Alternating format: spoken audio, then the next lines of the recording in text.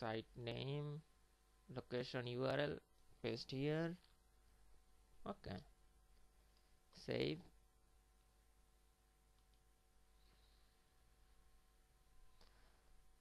Before we deploy, I am showing you where it will be deployed. In the global solution management, here you will see our deployed project, and then we can see also from our web application. Let's deploy the project first by creating solution. Okay, added solution, activating feature. Okay, build deployed. Let's go to the solution management. If we refresh this page, we can see pre-delete ER WSP has been deployed. So it means it has been deployed successfully. And if we go to the solution, site action, site settings, and if we go to the site features,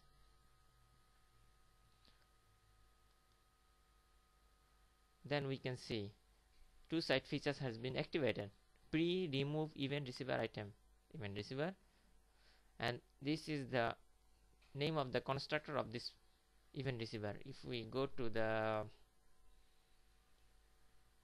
top of this file, you can see pre-remove event receiver.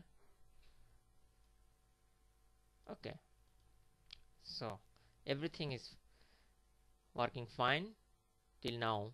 So let's check our document list. Here it is shared document. If we go to the shared document, and if you try to delete this, it was deleted before. Now it shouldn't, according to our code, custom code. Okay, the error is occurred. So our custom event receiver is working. So deleting is not allowed.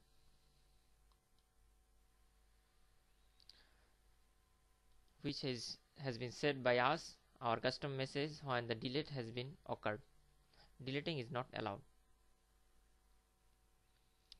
If we write deleting item is not allowed, and we can do some other event here,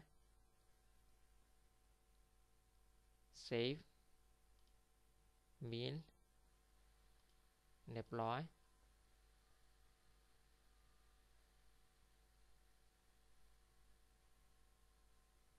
Okay, deployed again. So if I try to delete now,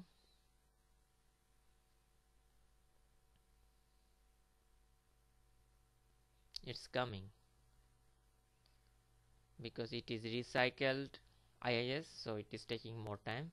So if I try to delete now, we should see our changed message. Deleting item is not allowed. So in this way you can do your custom editing in the override item event, and when there are some other event also, item checking out, in, and also you can do something when the event is added, and there are some synchronous event and also asynchronous event, and when the item is modify, you can do something on that. We will show in the next lesson because it is very basic of event receiver lesson. Now I will show you how to uninstall this project from your application. For example, in future you may do not need this, so you can do it several way, but I will show you one easiest way. From your project, if you see here, my project has been created in this folder. which is pre-delete year. Pre-delete year you can see from here, and inside the bin folder and debug you will file setup. So if you go to the command and if you just drag and drop this and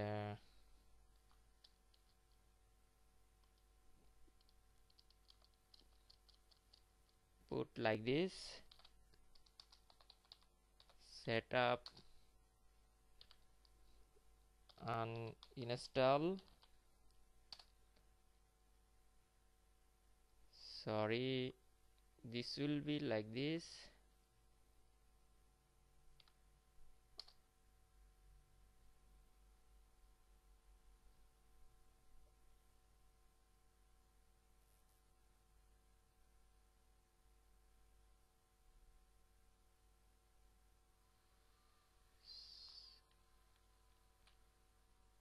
Sorry, I make a mistake. Setup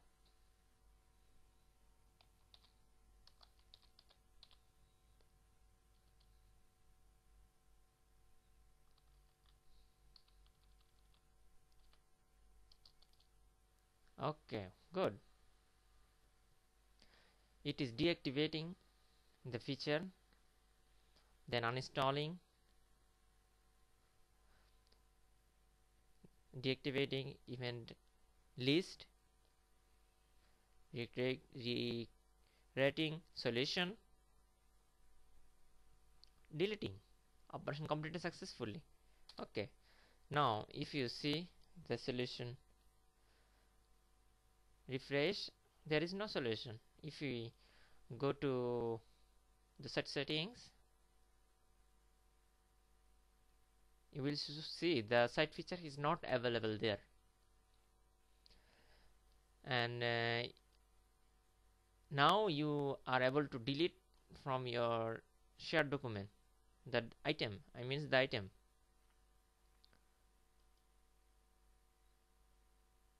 Okay, if you delete, this will not show the message now.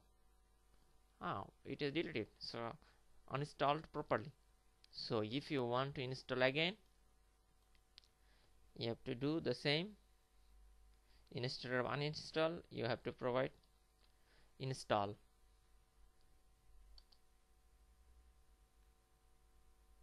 And in this way you can create your event receiver, customize the event handler, and do whatever you want. This is the very basic lesson for creating an event receiver. In future I will show in deep. Now it should be there. Let's refresh.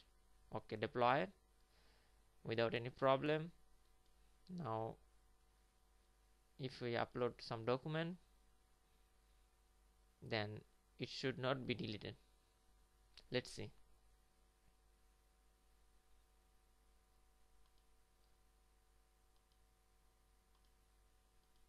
Upload.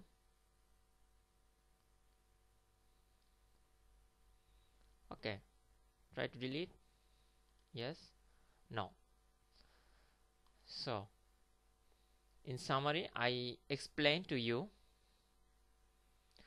how to create a event receiver using Visual Studio extension, Visual Studio .NET extension, using 2005 or 2006. Here it was 2005. Then how to edit event handler for a specific list, and then how to deploy, and how to uninstall and redeploy. Thanks to see this lesson, and I hope you will get more advanced in future in this customization of SharePoint development and also Visual Studio .NET. And that's